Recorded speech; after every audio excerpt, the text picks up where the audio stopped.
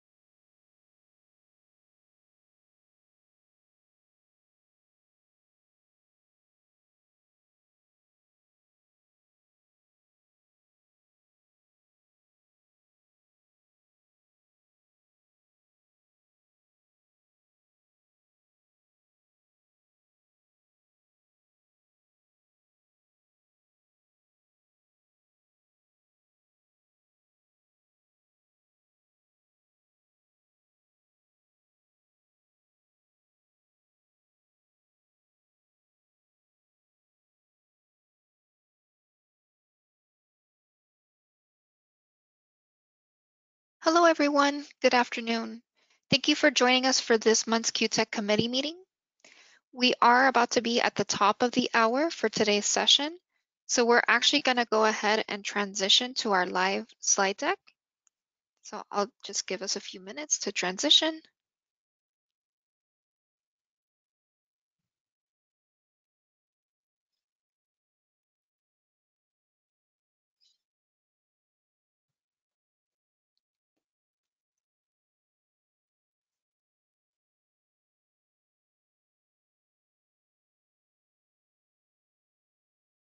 Fantastic. Thank you all for joining us for this afternoon's QTECH committee meeting.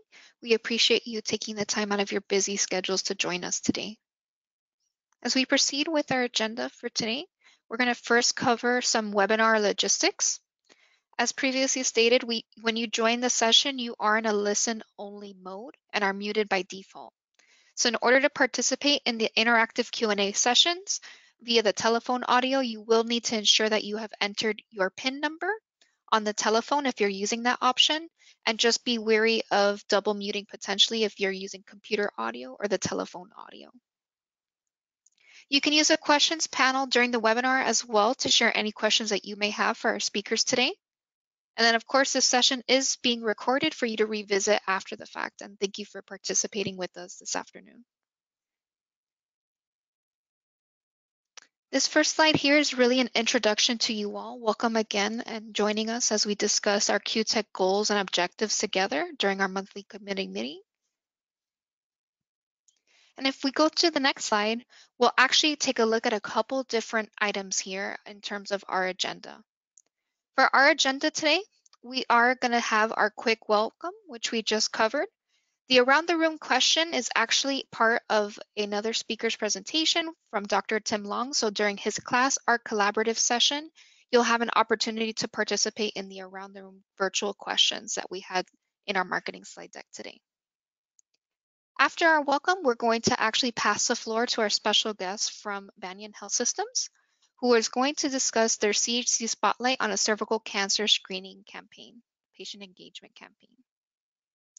After that, we'll pass the floor to Dr. Tim Long to review some of the class our collaborative survey results from the EMR experience survey that took place last year, as well as review some of the guidebook things related to evidence-based strategies to help address some of the factors revealed in the survey data. After that, we'll hear from my colleague, Fred Ira, who will discuss the HRSA CHQR badges and provide some more additional insight on those. And then after that, we will do some quick announcements and wrap up for the session today. So without further ado, I'm actually going to pass the floor to Marcia Young from Banyan Health Systems, who will be presenting today on the Health Center Spotlight. Marcia, thank you for joining us. The floor is yours.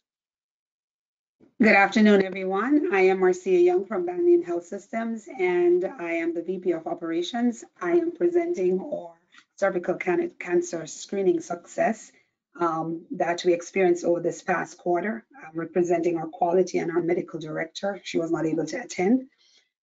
So let's start by, I just want to shout out all the Banyan staff who really engaged during this past quarter. We realized we had this awesome challenge to increase this measure, and because of COVID last year, all the health centers, I'm sure we're not unique, struggled with this measure because we had to immediately go to telehealth, so patients weren't engaging, they weren't coming in our clinics, and we just did a hard push this last quarter to try to get this measure up. So what are the things that we consider doing? We engaged our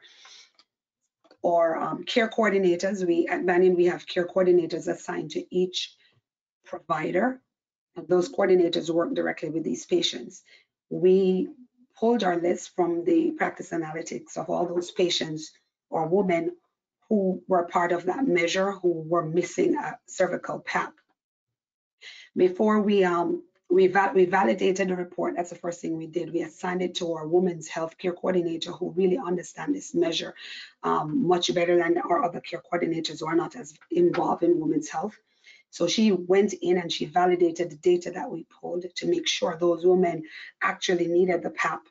We found instances where the PAP work was performed, but the data wasn't being recognized within the system because we experienced issues with the lab with the login code, and we have been working very hard to try to manually put those labs into the system so we can collect that data. So we cleaned up the information a lot so we could get a true picture of those women who really needed a pap smear. After we cleaned up the list, what we then did was assign different patients to different care coordinators who their job was to outreach those patients, call them, text them, send mailers to them to try to get them into our clinics. That was hard. However, we created an appointment type called pap smear, and those patients were booked on the provider's schedule with a pap smear appointment type. In addition to that, we conducted morning huddles with our clinical team, and all the providers were on those huddles as well as our frontline staff, our MAs, and we went over all the PAPs that were coming in that day. So the MAs would prepare the room ahead of time so the providers would be ready to perform the PAP and not dismiss it when the patient presents. So we found that one, adding care coordination who were focused only on those individuals that were within that clinical measure that needed the PAP helped a lot. Two, making sure the data that we pulled from the system was accurate really assisted us. And three, engaging everyone, our frontline staff, our care coordinators, our MAs, and our providers. We found a lot that some of our providers weren't as comfortable doing PAPs if a patient walked in. So education, our medical director continuously coaching and reminding the providers that once the patient is here, try to get the PAP done. That, along with all the support that the supportive staff gave, allowed us to receive the success that we received during this period. We started out in the third quarter of last year, we were at 36%, and the same time for this quarter, we are at 46%. So we went up by 10%. Actually, no, we're at 53%, so we went up by 17%. Our national average for 2020 is 51%, so we are ahead of the national average. The national Florida average is 56%, 56.9%, so we're very close to being at the Florida average. So we're very proud of our achievement and our success, and we're continuously engaging our patients. We find that this method, we're going to try to employ it on all the measures the other measures that we're failing at.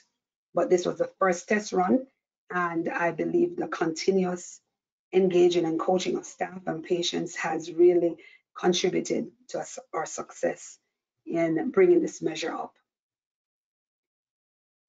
And that's it. That's my presentation. I don't know if anybody have any questions.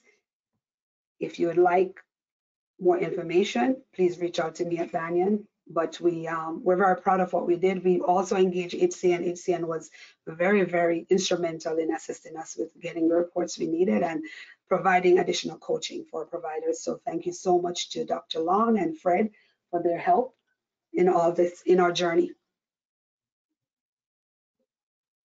Thank you. That's fantastic. Thank you so much, Marcia, for sharing your presentation on different strategies to help increase the numbers on cervical cancer screenings. We really appreciate that. Welcome. I'm going to go ahead and take some time to see if there's any questions within the chat. We can also unmute lines as well if anyone would prefer to ask their question verbally.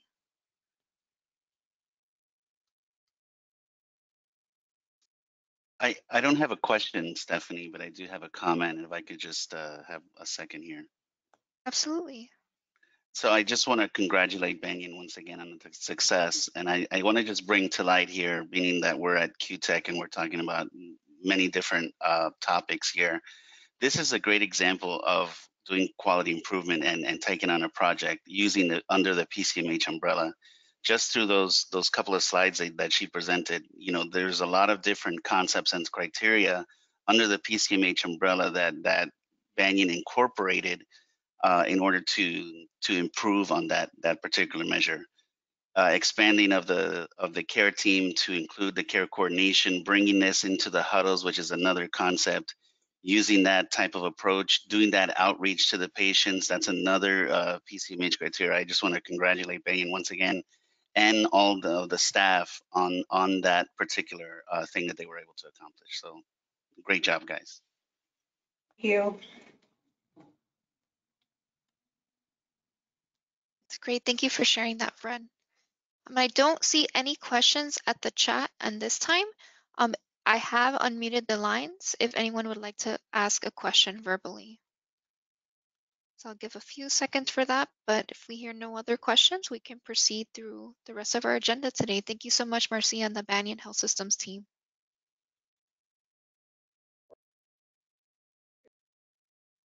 Hearing no questions, I think we could proceed with our agenda. So right now we're going to pass the floor to our Chief Clinical Officer, Dr. Tim Long, who's going to walk us through some of the class Our Collaborative Survey results, how it ties back to QTECH, as well as a guidebook that was released by the class Our Collaborative that will be very helpful. So Dr. Long, the floor is yours. Great, thank you, Stephanie. Hopefully the audio is okay and you can hear me okay. There's quite a storm here at our office, so hopefully the power and the lights and the internet will stay up. So we'll see. I also want to thank Marcia and the Banyan team for the presentation. We really are encouraging efforts like that. Any way that we can help with your quality teams to do focused quality projects. Ideally, if they're focused on UDS clinical measures, we'd really like to participate any way we can. We're always responsive and trying to get data with you and for you, and then also help for ways in which we can improve the care team workflows. So more to come on that, and Fred's actually correct. A lot of it does fall under PCMH, but any quality metrics, our team is ready, willing, and able to work with you. So here, as you can see on the screen, and there's a lot of slides, I want to preface this. I think Stephanie Smith did send out the slide deck. Also on your GoToWebinar panel, you can see and download the slides there also. There's a lot of slides in the slide deck. We are not going to stop and comment on every slide. So some of them are just there for your reference for later, because you may want to be sharing this information with your providers. So again, as Stephanie mentioned, I don't think I introduced myself. I'm Timothy Long. I serve as the Chief Clinical Officer here at Health Choice Network. And one of our roles in the quality department is to engage clinicians to advance quality and health information using health information technology. So we have partnered here, as you can see on the slide, with an organization called CLASS.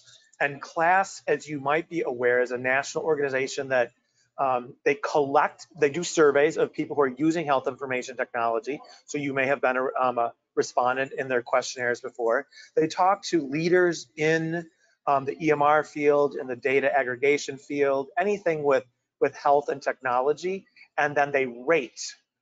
Let's say they rate EMRs in different ways. So that's called best in class, is one example that they use. And when people are switching to different health information technology tools, they often will look at the class data to see where their product falls within other vendors of the same thing. So you might see all kinds of EMR vendors being rated by class. Then over the past several years, CLASS has brought together mostly physicians from hospital-based practices and academic centers, and they're doing something called an ARCH collaborative. And through this ARCH collaborative, they use a tool to collect data from users, mostly physicians in their group, to identify ways in which people are satisfied or dissatisfied by using whatever EMR they're on. And then through the ARCH collaborative, coming together a number of times throughout the year to identify ways in which we can improve not only the satisfaction of health information technology or whatever EMR the organization is using, but also to share some of those best practices. So that's what CLASS is, and then specifically the subset of CLASS called the ARCH collaborative.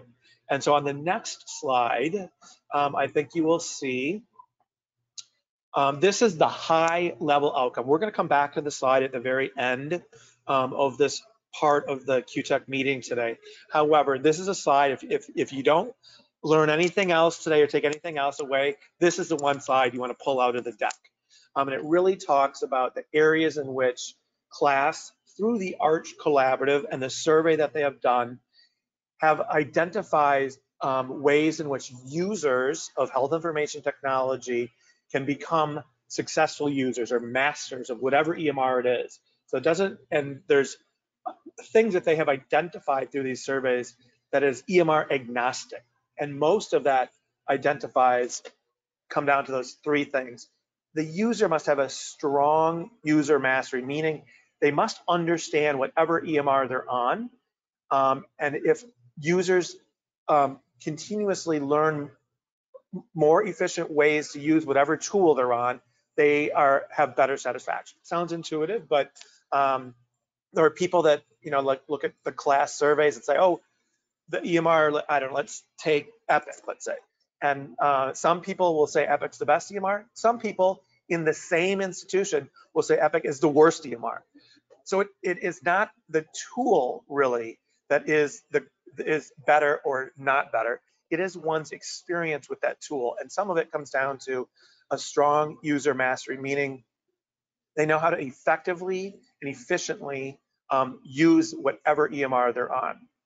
Then another one is the EMR meets their unique needs. So has this EMR that I'm using or you're using, does it fit me as let's say I'm a podiatrist, or I'm a dentist, or I'm a women's health provider?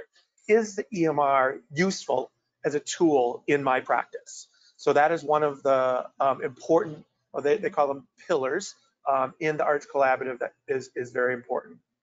And another area is this shared ownership. So the user must feel that they have the ability to, you could call it customize or personalize things in the EMR.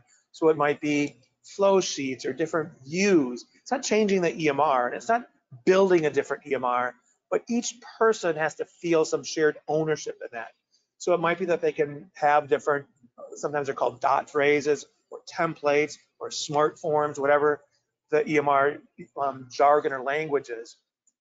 But the user has to feel that they're being heard, that whoever is doing the training and whoever is continuously doing optimization and building of the EMR and improving it, that they're incorporating their voice and then it's heard. And then so those three areas are key in building successful users of whatever electronic medical record we're using. It doesn't matter necessarily which one we're using, it's that we're using the one we're on most effectively. And as most people know, many of the health centers within Health Choice Network's group of health centers are moving to a different EMR called Epic. So again, it's not going to solve all of our problems if we're on Athena 1 or if we're on GreenWays Interg. If users are poor users on those EMRs, unfortunately, they're going to be poor users on any EMR. So this is the opportunity, and this is why we're talking about the class survey and the Arch Collaborative now, because we have some lead time to do some things and prep our users. And specifically, we're talking oftentimes about the providers, but it could be any user of the electronic medical record, that we can make sure that they have all of the tools that they need, and planning ahead that we budget time for training, time for optimization, personalization, and then we put that into our budgets when we create our annual community health center budgets every year. So I've said a lot on that slide. We're going to come back because that is the most important one. And here highlights the first time within the Arch Collaborative, which again is a national group of literally hundreds of thousands of physicians are in this group. However, they are all academic centered, tertiary care, hospital based, and some affiliated practices with those large systems. There has not been any involvement of any community health centers, or specifically federally qualified community health centers, within the Arch Collaborative and within this large survey that class puts out through the Arch Collaborative. So last year, we decided to bring together networks across the country. So you'll see them here. So us here at Health Choice Network partnered with our very close partner called the Chicago Alliance, and their QTECH grant, which they call PTECH, came together, and we thought we'd invite other larger networks across the country to come together to join into the Arch Collaborative as a group, so that our voices could be heard from the community health centers into this large national data sets of clinicians using electronic medical records. So here you can see Breakwater in Concert Care, the Iowa Primary, which is the Iowa Primary Care Association, the Hawaii Primary Care Association, SHAN, which is in the Northeast, and then the Vermont, New Hampshire PCA. So these 7 networks came together, and then on the next slide, you'll see some high-level participation. So there were 148 different health centers in 33 different states, collectively within this, just our community health center group of these 7 networks on 20 different electronic medical records or EHRs. And then this fed into that larger collective of 100,000 physicians within their ARCH collaborative. But it gave a different voice to the class group, where we expanded the type of survey respondent. So generally, as I said, it's physicians. However, we included everybody that wanted to take the survey at the community health center last year. So I think on the next slide, you'll see some of this data. Okay, so here, it ties directly to this meeting and to our QTECH objectives through the objective A3, which is enhance the patient and provider experience. So part of the work that we do together as a group, not only in this QTECH meeting, but then also at Health Choice Network, is to make sure that the patient and provider experience is as optimal as it is. So some of that is getting some data on that experience. So on the next slide, you will see, I believe, yeah, this is all an orientation to this slide deck. So this is for your information later if you want to drill down into some of this. So I'm not going to go through each one of these, but HCN 20 means this is the breakout of our group of that larger subset. So let's go through, next slide, next slide, next slide. Okay. So here is the slide that I wanted to get to. So with these 7 networks and those health centers, there were 562 locations of care. And then we had 3,517 total respondents to the survey within those 7 networks. So again, as I mentioned, it's physician-led really at the ARCH Collaborative. We included everybody in this survey. So you'll see on the next slide, I think, the different types of groupings we had. So allied health is what class's term. So we included all of the nursing staff, medical assistants, phlebotomists, dentists, behavioral health individuals, whoever's in the behavioral health team. Whereas class really was focused on physicians, we really were able to expand their idea of who's working in a health center. And they unfortunately just lumped everybody in this group called the allied health. So of our group of the 7 networks and the 3,517 respondents, 48% of them were in that grouping of an allied health. 19% were physician, 16% were advanced practice providers, which would include nurse practitioners, physician assistants, certified nurse midwives, and then the nursing group was pretty broad also. So that's the breakdown of that larger 7 networks of 3,500 different respondents within our FQHC group. On the next slide, so here is where you can see, again, this is the larger group. It's not just us at Health Choice Network. So this is all 7 of those groups, but it'll give some perspective when we break it down into just our networks data.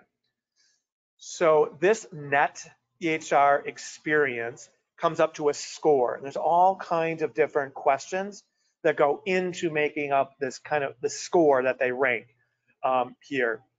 And the score, I think, is from 0 to 40, as you can see here, in terms of their overall experience being positive or negative. And you can see here on the next slide that breakdown again of who is more or less satisfied or dissatisfied. So the higher the score, or closer to 40, would be a better net experience. And the lower the score, the worse experience. And whoever got that has that pointer, I love it.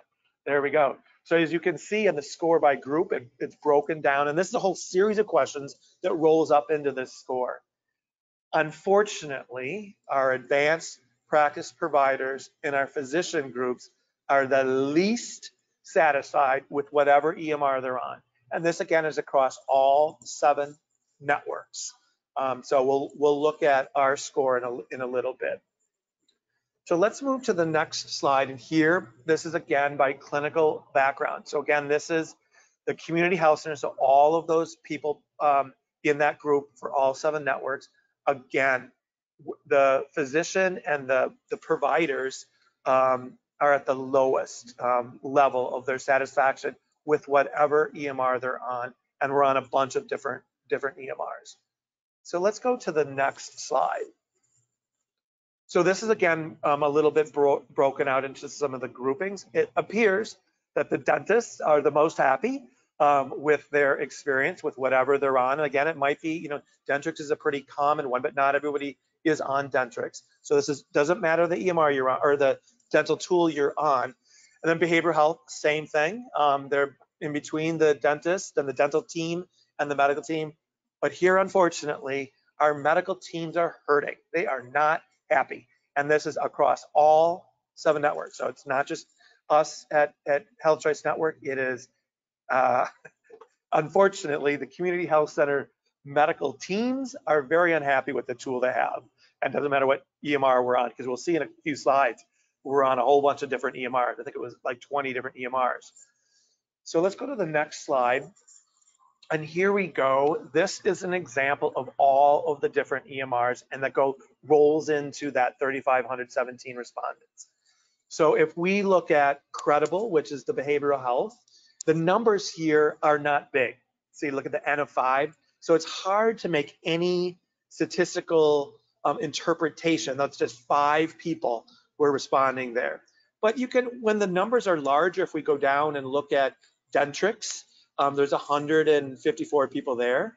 The Athena one is above that. Athena one, there's 370 people across all those networks. Remember, there's Health Choice Network is many of us are on Intergy for the medical, and then Credible and Dentrix for the other for oral health. But then Intergy is on there also. So we had 346 individuals who are on Intergy, and their net experience is 17.9. So not so great. So we've got some work to do here, and this shows that we can improve the experience of our users today. And if or when we're moving to a different EMR, we definitely want to do some things, meaning the end user training and specifically the personalization of each user on whatever EMR they're on must be done. So if we move to the next slide, here it's another breakdown of the different EMRs and oral health products. So Athena Practice and Athena One are actually, look at that, they're 2 opposite ends of this. There are 2 different EMRs owned by the same company. So Athena Practice is actually, it was called GE Centricity in the past, and it was purchased by Athena, and they just rebranded it Athena Practice, where they've had the legacy Athena One product, which providers really do like. However, many health centers that are on Athena One do have some struggles with pulling out some data and quality reports, and then billing is a problem. So we're in there in our Intergy for those of us who are on Intergy and Dentrix, and Epic is up there too. So this is just, again, do the respondents feel that their EMR is reliable? And you can go into the actual question and look at the questions later. So let's go to the next slide. Again, this is just another depiction of those 3,517 respondents. So that's why it's called the CHC, or Community Health Center 20, which is, we did this survey last year in 2020.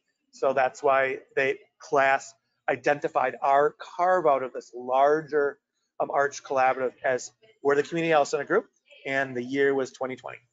So here is just some comparisons among other clinicians, and so you'll see it's a header of different questions. This is not actually the question, but it's getting at internal integration, functionality, reliability, patient safety, quality care, easy to learn, analytics, efficiency, the response time, and then external integration.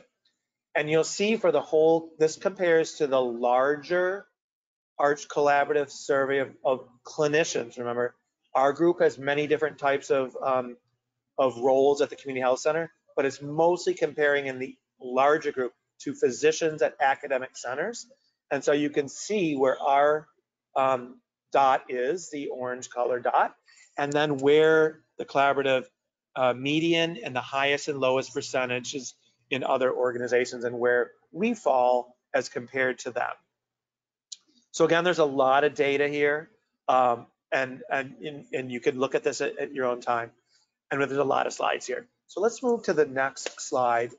These slides, I'm not going to go into in too much depth right here, but again, this is the larger group of federally qualified community health centers in the group. So that's why it's a CHC 20. And these are the different questions that go into that net EHR experience. So let's move forward to the next slide. Again, this is more of the scores of that larger group. Let's go forward into the next slide.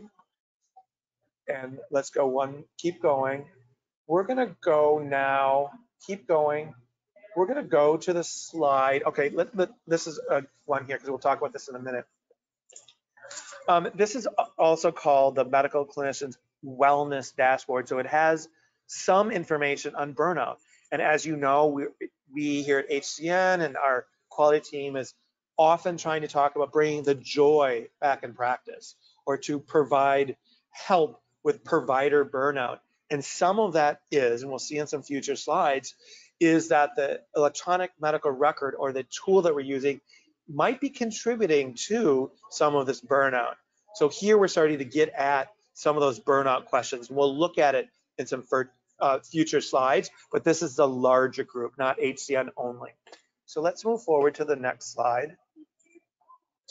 So now we're going to get into our experience here at Health Choice Network, not the individual health center level, but it is at the net Health Choice Network 20. So that's why this data set is a carve out, a smaller group of that larger FQHC group and a much smaller carve out of the larger hundreds of thousands of clinicians that are in the Arch Collaborative. So here you can see in the Health Choice Network 20 data set, the numbers of respondents that are on different products. So you see again that Credible is 5, there's Dentrix at 52, Athena 1, there's 82 people that responded on that. And then you go down to Intergy, there's 342 people that responded there. And you'll see their net experience here. So if you take a look at that group of the Intergy users at 18.6, again, we've got a lot of work to do, or we have a lot of, let's say, opportunity to improve the EHR experience of our users of Intergy. So let's move forward to the next slide. Here is that same comparison that we looked at earlier. And since this is the first time doing this survey for Health Choice Network, we broke out Intergy clinicians only. So we don't really have much to compare it to. So that's why the other organizations really are not on here. But we will be taking the survey again, either later this year, but more likely and hopefully next year. And we'll have then more data points to compare. And these are all of the clinicians in the class collaborative using Intergy. So if you're in the Athena 1 group, you're not in this slide. So let's go to the next slide, and that was clinicians only. So now we're breaking this down even a little bit further into, I think this group is going to be the physicians only. So we broke out the medical doctors who are either MDs, DOs, residents, and then the dentists are in this group also. And the next group is the advanced practice providers. So here you can see the net EHR experience for this group of the physician that we call the physician group is 12.7. So, and those are the different categories that go in again to that net EHR experience, we got some work to do. And if there's anybody who has any questions, please put them in. I know I'm just rambling away here, but if there are questions, put them in the chat. I can stop and we can take questions. I don't mind to be interrupted. Let's go to the next slide. And I think here we're going to see the advanced practice providers. Again, it's a smaller group, so there's only 95 respondents here. But again, the net EHR experience is not so good. So it's 18.1 here. So again, with the physician assistants, nurse practitioners, I think, and the certified nurse midwives are all in this group if they responded. We're going to as I said, we're going to have now data points to compare if we either do work on optimization and personalization or ongoing training, or even switch different EMRs. So let's move to the next slide. Again, so this is a different questions here, as you can see. This is, again, we're going back to Health Choice Network's group of physicians only. So this is the dentists, the residents, and the MDs and DOs. So this included in their experience, was their initial training sufficient? Is there sufficient ongoing training? Are they using personalizations? Does the organization deliver well? Does the vendor deliver well? And has the user learned the system well? A couple of points I would look at here, the user personalizations at 43%. We really have an opportunity to do some ongoing training and personalization with users, clinicians, specifically on this slide, and having them personalize their use of whatever EMR they're on right now today. And if you're in one of those health centers in wave 1 or 2, that you're going to be moving to Epic over the next 12 months or so, you definitely want to make sure that personalization is part of the expectation of a user getting trained on Epic.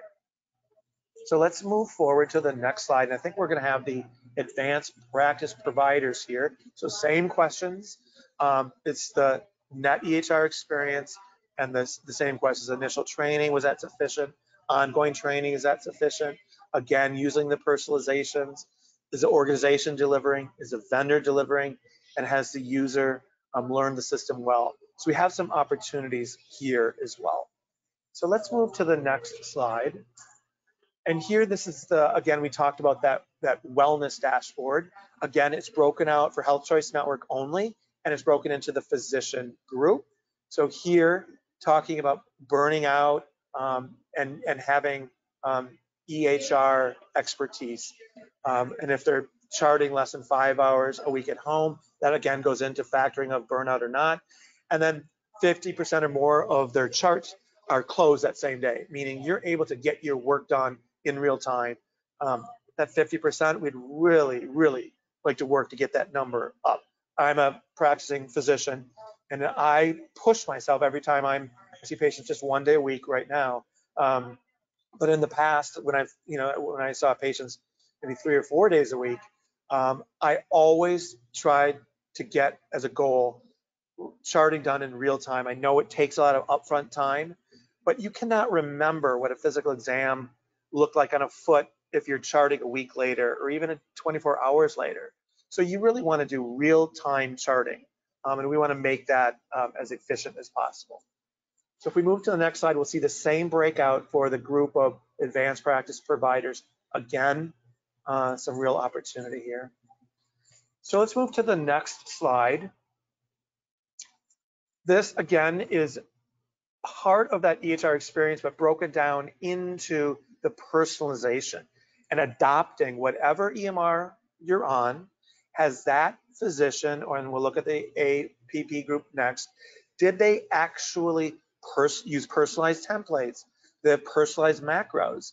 Are they using personalized order sets and lists and filters, views, sorting, and shortcuts? So these are all functionalities that we would like to have from an electronic medical record, and then make sure that we're using that personalized. So it doesn't have to be the whole organization, but you could have groups. So let's say all of the family medicine providers might be using a certain group of order sets or lists or shortcuts. You want to share those, but everyone should be using some of these personalizations, but they don't have to be all personally created. You can do this as groups. So let's move to the next slide, and you'll see the same questions broken into the advanced practice providers. So again, that same group, 95 individuals here. And again, we've got some opportunity for improvements here. Doesn't matter what EMR you're on, we can really do some work here. So let's move to the next slide. And this gets into that wellness. And they had, in the class survey that we took last fall, and if you were one of them, you'll remember, we had some burnout questions. So there were 3 burnout questions, and we'll look at the results. But I want to just read through these questions first, these 3 questions, and then we'll look at the results of our provider groups. So using your own definition of burnout, so that could be anything. We didn't want to define what that meant. The respondent to the survey selected one of the answers below. So either A, I enjoy my work and I have no symptoms of burnout, however that person defines it. Or B, I'm under stress and don't usually have as much energy as I did, but I don't feel burned out. Or C, I am definitely burning out and have one or more symptoms of burnout. And they gave the examples of emotional exhaustion. Or D, the symptoms of burnout that I'm experiencing won't go away. I think about work frustration a lot. And then E, I feel completely burned out and I am at a point where I might need to seek help. So those are the answers to this first burnout question. So let's go to the second question, number 2. And this is the same thing. What are the primary contributors to your feelings of burnout? Here people can check any that apply. So they might have all, or they might just have one. So and then question number 3 is similar. It has the same responses as question 1, but we wanted to know whether it changed between using your definition of burnout, rate your level of burnout during the following period. So one was before the COVID outbreak, and then one was obviously since we did this in the fall of 2020, we were still in the middle of COVID, unfortunately. How would you respond to the same responses during that COVID period, which was during this was taken during September and October of last fall. So now let's move forward to the next slide and see some of these responses. So here we broke this out again. So this is Health Choice Network's group alone, and this is just the physician group. And here we had 123 people who were able to answer these questions. I know the numbers are a little bit off, but there were 3 top contributors for burnout for physicians. And number 1 was after hours workload. That generally means what some people call pajama time, or where you're documenting in the EMR from home. We want to try to avoid that. However, we need to do that. And by number 2 is EHR other IT tools hurt my efficiency. We have got to improve the EMR, however it is from the vendor, and then and make sure that the users feel that it is not hurting their efficiency. And then for physicians, they felt there were too many bureaucratic tasks. And that means probably in documenting. So they might have felt like they're doing things for things that, I mean, if you remember the program of meaningful use or promoting interoperability, there were some things in there that I think clinicians felt, why am I doing this? It doesn't really seem that I need to do this. Or I'm doing it for some billing aspect or something. Really, clinicians want to be clinicians, and they don't want to spend too much time having to document that stuff. So hopefully with the new, and this is just a plug off this conversation here, there have been some new coding that went into effect this year, and we'll probably talk more about that in a future QTECH meeting, which should make the providers coding and documenting a lot easier. Before you had to have all kinds of calculations of how many things in the HPI, how many review of systems, how many physical exam findings. Those things have all changed. So we'll talk about that in the future. On the next slide, we broke it out into our advanced practice providers. So same questions, and what are their top 3 contributors for burnout? It's exactly the same. The first 2 are exactly the same. After hours workload, number 2 was the EHR other IT tools hurt my efficiency. It was that third one where the advanced practice providers felt that they were working too many hours. that came into their burnout. And you can see the breakdown there. If they're under stress, no burnout, definitely burned out. Symptoms of burnout, completely burned out, both on this one and the previous slide of where they responded. We do not want, obviously, people burning out here. We want to have build resiliency and bring joy back to practice. And so that's why the QTECH grant actually exists, remember, to improve the patient-provider experience. So let's move to the next slide. This is a schematic of those burnout questions. It's a little bit busy, I understand, but here you can see in the gray, there's been no change before COVID or during COVID, because remember we asked this question twice. And then in the yellow, 43% said their level of burnout, however they defined it, has increased during this period.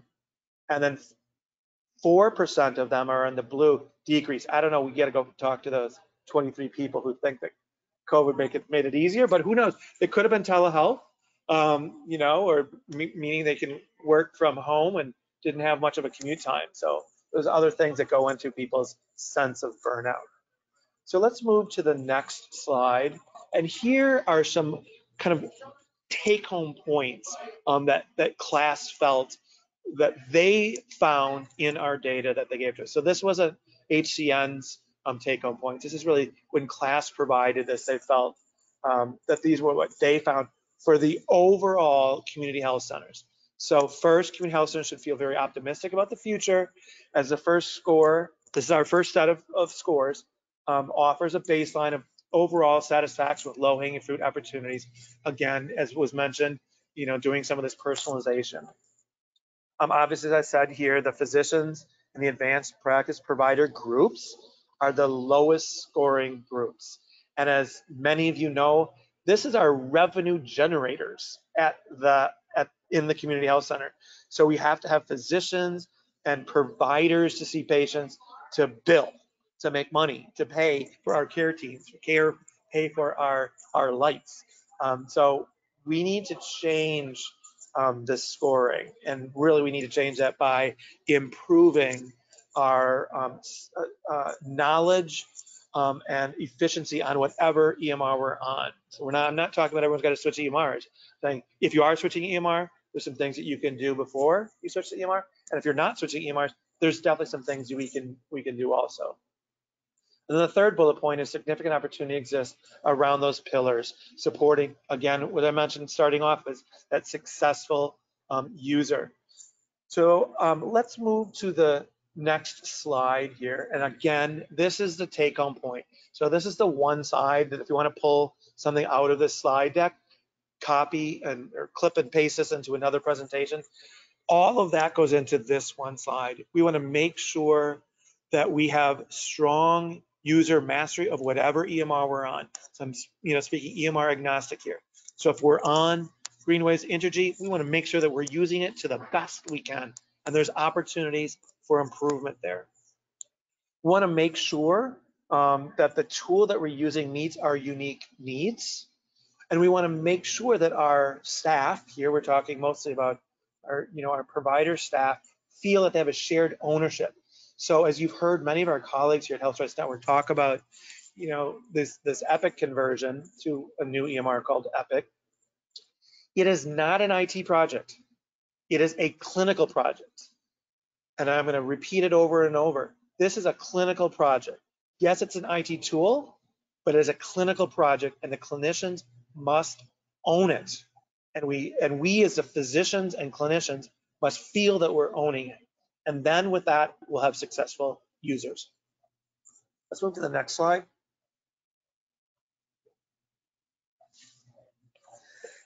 So here are also some take-home points as I'm losing my voice here.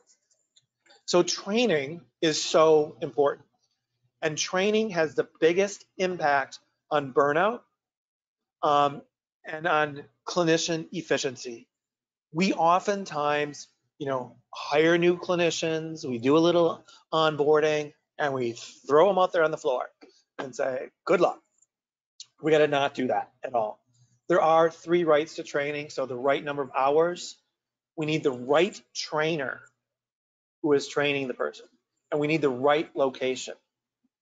And any effort to train will have an impact, although maximizing training efforts will have a much larger impact. Clinicians prefer one-on-one training rather than in large groups. Again, this is from the take-home points from class. So this is just very generalization. We need to modify it, obviously, for our own community health center and our own group of providers at our own health center. And training, this is coming out loud and clear. Training is most effective if it's self-requested by the clinician.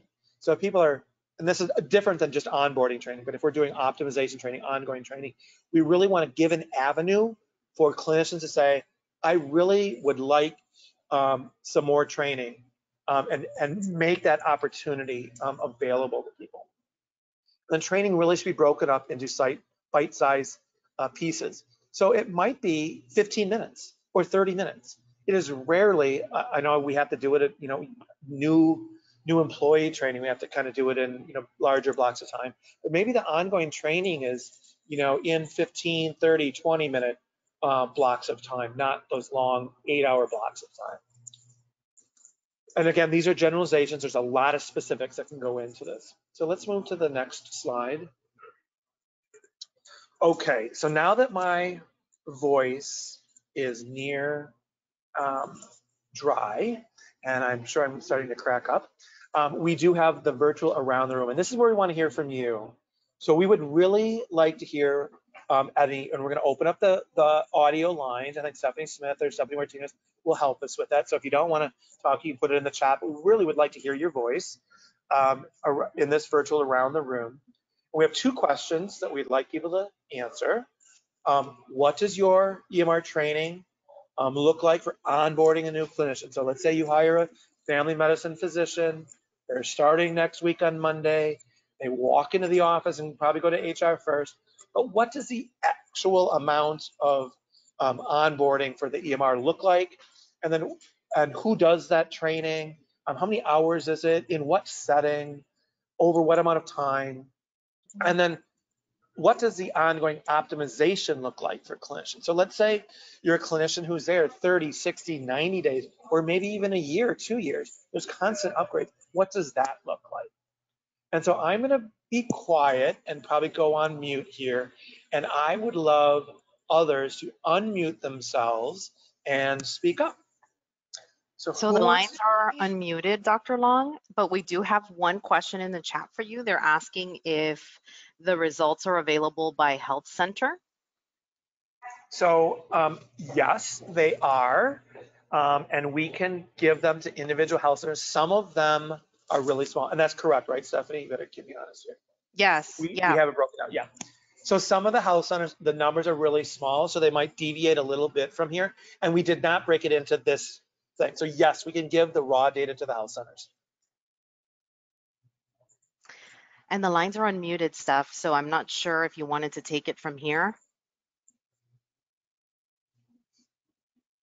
Sure thing. We can give everyone a few seconds if they'd like to ask or answer, I should say, the questions for the around the virtual room that were posed by Dr. Long.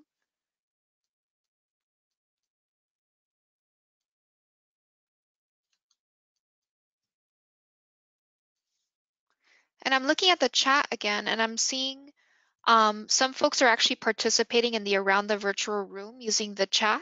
So we have one representative from Jesse Trice, Chantal, who's sharing for onboarding new providers, 2 days of EMR and training in a conference room, then 1 to 2 weeks of partnering with an established provider before they are on their own. And as of right now, there's little ongoing training. So that's been shared in the chat.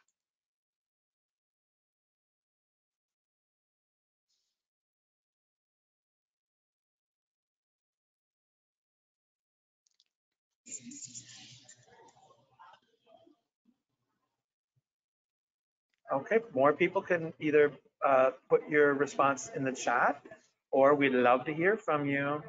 And I see everyone's name, so I don't want to yet start calling out names, but I see everyone's name who was logged in here. And I know many of you have some great information to share.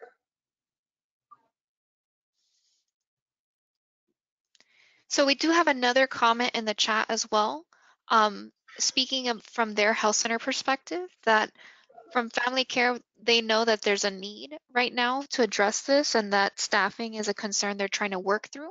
So they're interested in knowing what other team members are doing for training at the other health centers.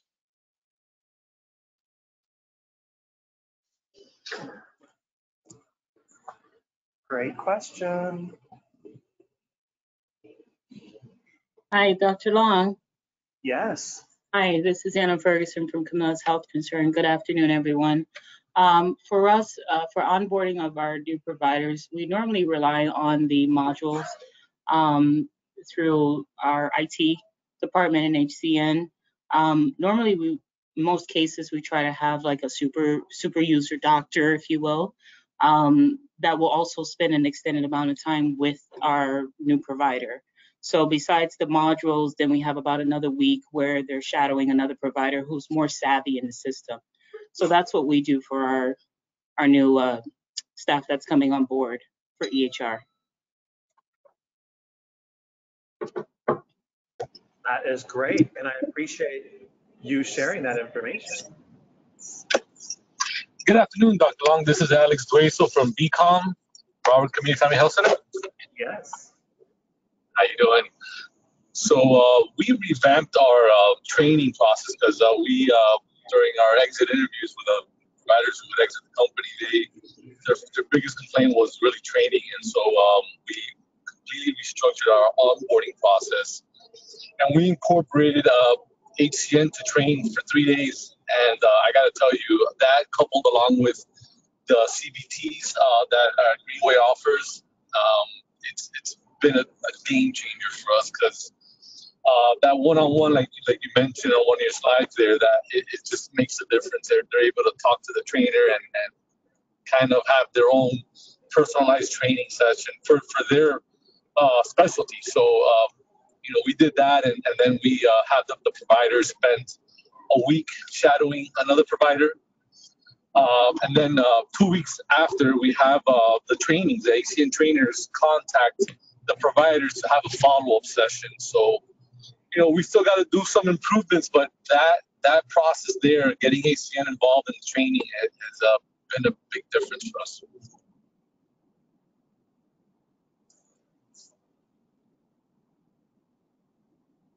Thank you, Alex. Thank you. Appreciate that. Sure. This is Allison from Comwell. We're very similar. We do the computer-based trainings. We have the shadowing with the provider. The other thing that we do is after they've shadowed with the provider and done the computer-based trainings, then we have one of our clinical systems analysts spend the first day with the patient, and we set up their schedule to do like one patient, depending on their skill set. If they're feel comfortable, they may do 1 to 2 per hour, 1 to 2 in the morning, and then we have the clinical system analysts right there with them trying to help them through the process, and then we increase their schedule up. We also try to look at their documentation to see with the quality measures to see if they're having any trouble checking the correct boxes. And the hardest thing we see is combining referrals, like they'll do a referral if it's a diabetic. A lot of times that's a trouble thing and it drives the referral specialist crazy. They may do ophthalmology and something else, but having that contact regularly, and then after they get through that, the clinical systems analyst Skypes the provider at least once a week just to do a check-in. And if they need more assistance, they'll go back and spend some additional time. That is great.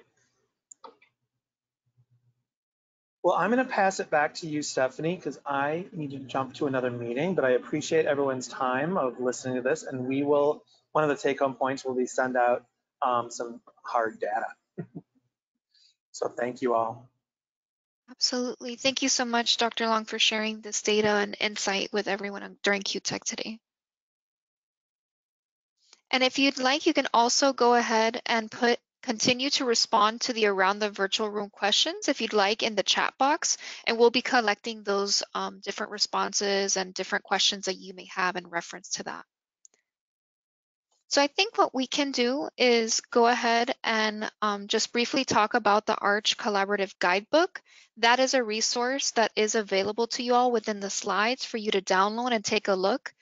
ARCH Collaborative has taken a lot of that insight collected through that survey effort and broken down the different things to consider as best practices or leading practices as you think about how you can improve EHR satisfaction with your clinicians and your health center staff. So there's a lot of amazing resources built in within this document. And then we're broken down as well in the following slides, so which you all can take a look at your leisure. If we can actually go ahead and pass the floor back to our colleague, Fred Ira, who can cover some of the different badges and opportunities that are available within HRSA that was just recently announced. So the QIA efforts, as you know, the QIA awards, I should say, had done some significant changes, and now they've been rebranded and renamed by HRSA. So I'm actually going to pass the floor to my colleague, Fred Ira, who's going to talk to us a little bit more about those badges, the different designations, and more information around that. So Fred, the floor is yours. Thank you, Stephanie. Good afternoon, everyone. My name is Fred Ira, like Stephanie said, and I am the Practice Transformation Coach here at Health Choice Network. And I've been asked to speak to you with regards to the recent webinar that was just released by HRSA on the Community Health Quality Recognition Badges and other funding opportunities. Okay, so the Community Health Quality Recognition Badges, which is a mouthful, but it's known as Checker, so that's a lot easier to say. So these badges, the Checker badges, recognize health center program awardees and lookalikes that have made notable quality improvement achievements in the areas of access, quality, health equity, and health information technology for the most recent UDS reporting period. In addition, COVID-19 badges were introduced to recognize health centers' contributions to the public health emergency response in the areas of data collection, testing, and vaccinations. So, improving quality of care, that recognizes health centers that improve quality of care in two subcategories. We have the national quality leaders, which represent health centers that meet or exceed national benchmarks for one or more of the clinical quality measures. The CQMs, groups that promote behavioral health, diabetes health, and heart health. Recipients are limited to the top 1 to 2% of the health centers. The next subgroup is the health center quality leaders, and those are health centers that have achieved the best overall clinical quality measure performance among all the other health centers. They are recognized in the following tiers: gold, which is the top 10%, the silver, which is between 11 and 20%, and then bronze, which is in the top 21 to 30%. The next badge is the Access Enhancer badge, and that badge is for health centers that are recognizing health centers that increase the total number of patients they serve and the number of patients who receive at least one comprehensive service, which is of mental health, substance abuse, vision, dental, and or enabling services by at least 5%. Next slide, please. The next badge that HRSA has is the Health Disparities Reducer.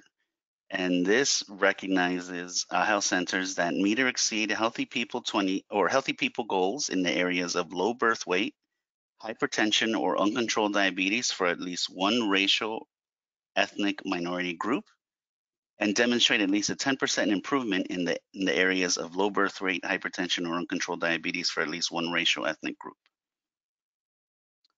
The next badge is Advancing Health Information Technology for Quality.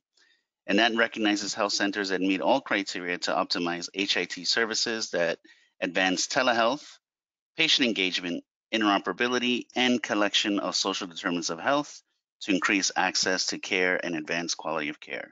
Next slide, please. The next badge is the Patient Center Medical Home badge, and this recognizes health centers with PCMH recognition in one or more of their delivery sites.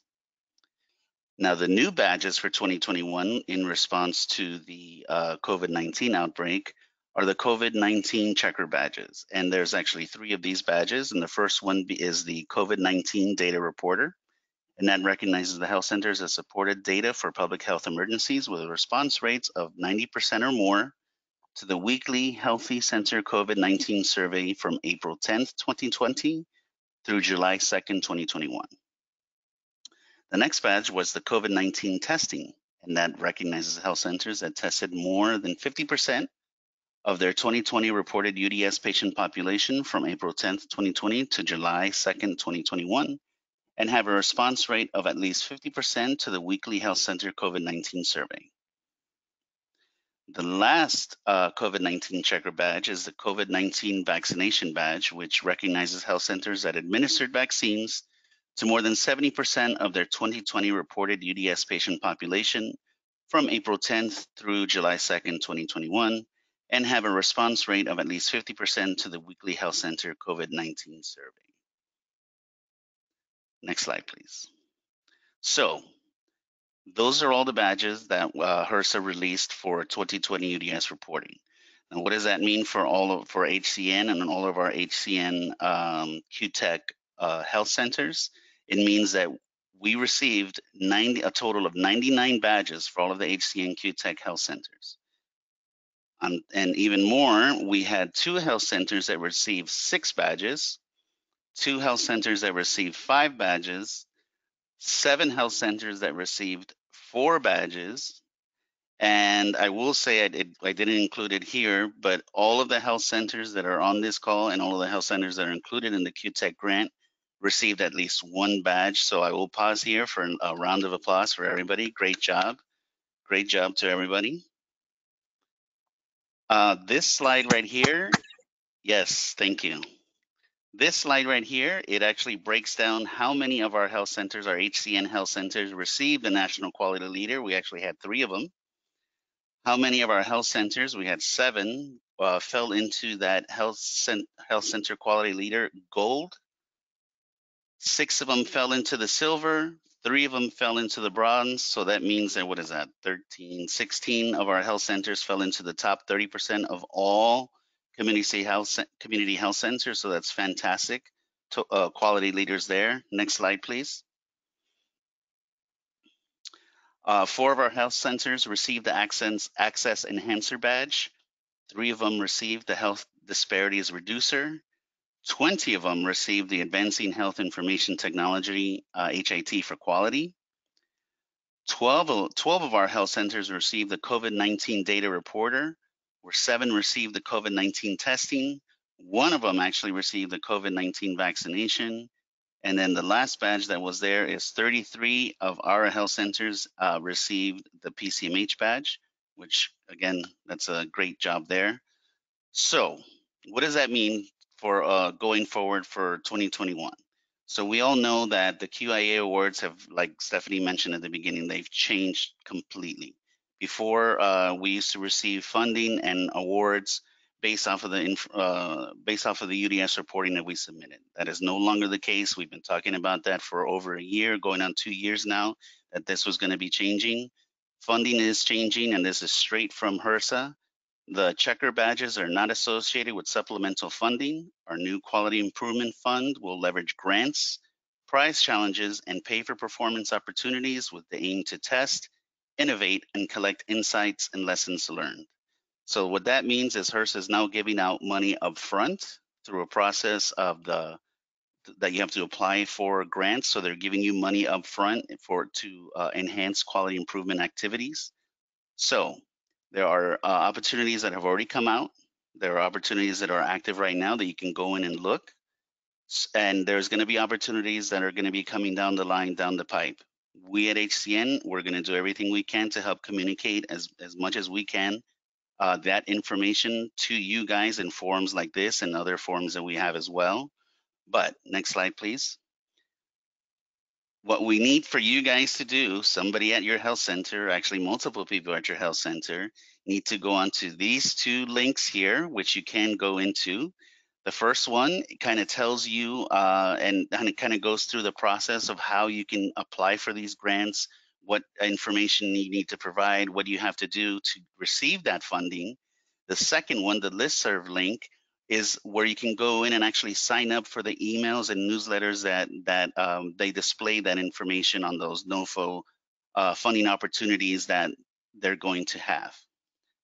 Now I am going to share my screen real quick here because I want to kind of show you, we're going to put a link in the chat that actually has the breakdown of the checker badge system, okay? So I want to, hold on here. Let me get this up. Hold on a second. There it is, okay. So let me see if I can share my screen.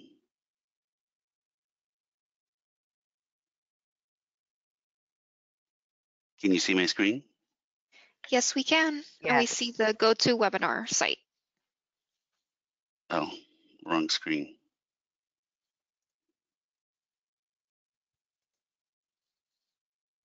Perfect. We can now see Okay. your screen perfectly. And I just wanted to make an announcement that the link was provided in the chat for everyone to also access the same information and follow along as you do your demo. So this is the link that has all of the UDS information. It's data.hrsa.gov, and it has, this is the program uniform data system data overview. So when you go into this, when you click on this link, you could actually go through and see all of your UDS data that was submitted.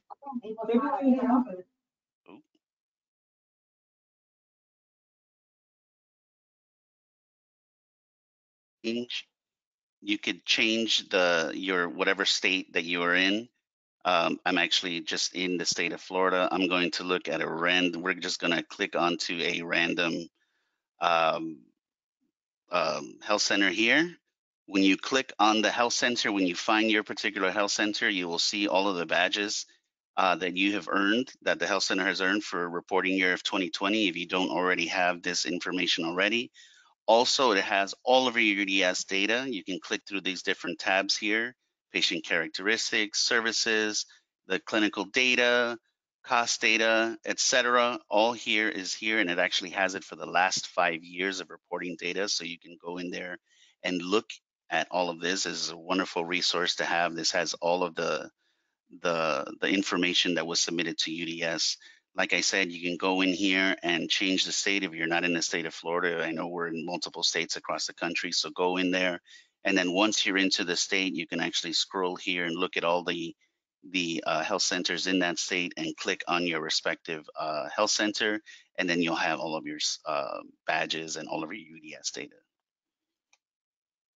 I will open the floor if anybody has any questions, if any need any other information.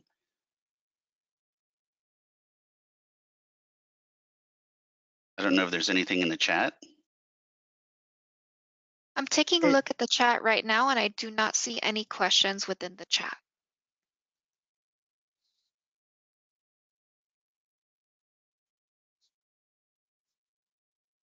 We'll give folks some seconds to go ahead and unmute their lines if it would like to ask a question verbally.